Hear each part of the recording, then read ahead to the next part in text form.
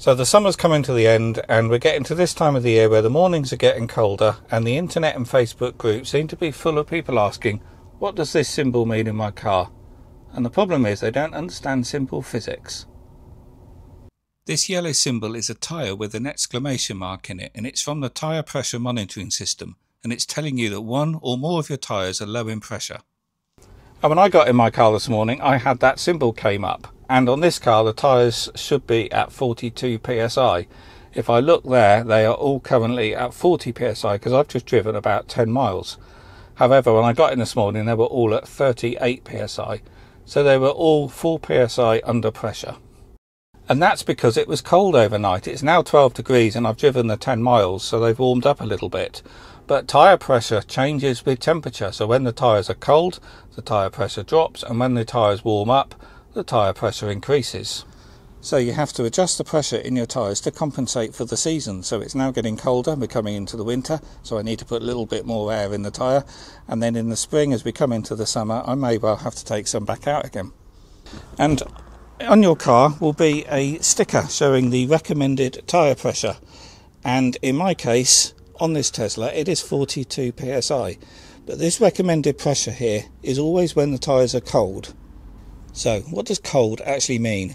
Well, it means you check the tyres and get them at that pressure when the tyres are cold, typically in the morning and before you've driven, because as you drive the tyres warm up. So cold is whatever the typical temperature is at the time before you've driven the car and warmed up the tyres, and obviously that changes with the seasons. So as the seasons change, you're going to want to adjust your tyre pressures, but there's no real urgency to do it today because tomorrow might be a warmer day.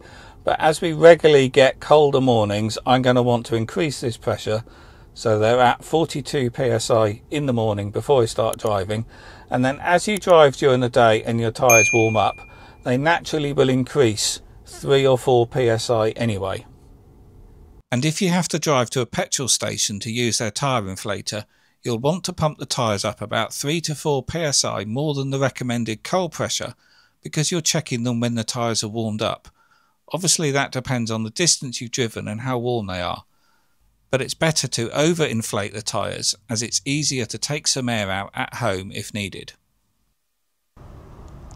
So the way the system works on all modern cars is behind the tyre valve is a pressure sensor, and it looks like this. It's called a TPMS valve, and that stands for tyre pressure monitoring system. And that sensor sits behind the rim inside the tyre, and that's measuring the pressure of the tyre, and it's sending it back to the car. And this has a coin battery in here which is sealed, it can't be replaced, and that's why these have a life of only 5 to 8 years typically.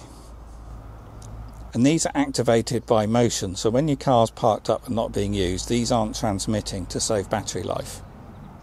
So when you adjust the pressure in your tyre, the car might not see the new pressure until you've driven your car a couple of miles or so.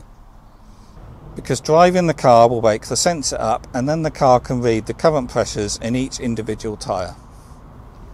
And if you get this symbol in your dashboard or the screen on your car and you check the tyre pressures here on the screen, and one of them is significantly lower than the others, obviously that's telling you you've got to punch it in that tyre, and you're not now looking at just the little fluctuations in temperature.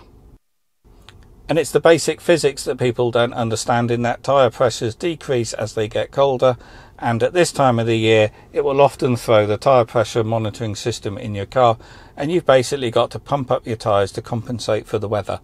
So I hope you found this video useful. If you have, please do click the thumbs up, also comment, and also share this video if you think someone will find it useful. Okay, I'll see you on the next one.